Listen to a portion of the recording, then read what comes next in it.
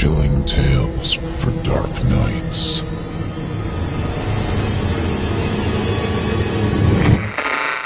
Want to make sure you never miss a Chilling Tales for Dark Nights video again? Be sure to subscribe and hit that bell to turn on notifications. Thank you, it's so beautiful. Her words trailed off as she admired the beautiful portrait of her on the canvas that her boyfriend had painted skillfully. The painting had every detail of her face on it, including her bright, distinctive smile. No problem, babe. It's just that this is not the finished product. Her beloved had grinned sinisterly, scraping some paint off with a stick. She gasped in horror as she saw her screaming self looking back at her with red, teary eyes, blood trickling down her neck, which had a wound slit across it. Before she could speak, she felt a sharp pain across her neck as she screamed in pain, tears brimming in her eyes.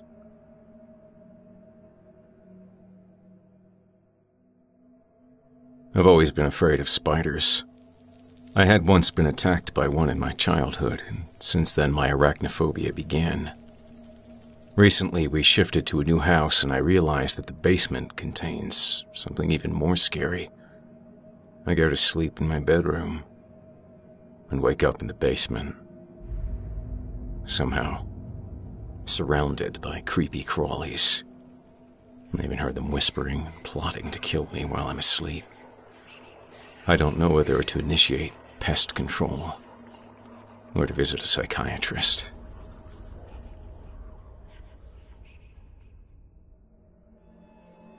She hugged him tight, revealed that his presence was in her room and not the demonic entity which creeped up her legs last night. But the stench of it concentrated more on his shirt. She lifted her head from his shoulders to look at the mirror behind him, and she saw it latched onto the back of her boyfriend's head, staring at her.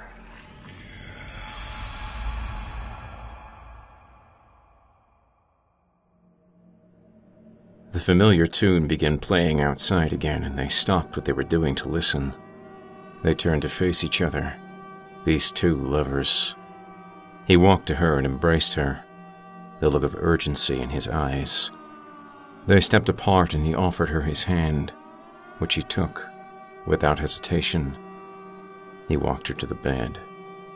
"Lie with me." Two lovers lay beside each other, holding one another tightly. The sirens continued to wail outside as they waited for the bombs to fall.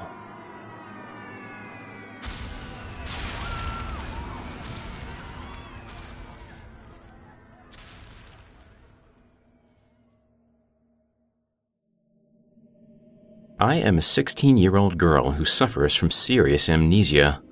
One day I found a photo of a little boy from an album in the attic and showed it to my parents. They tried to convince me that I used to have a twin brother and he died years ago. But the thing is, the placement of his mole and birthmark are the same as mine.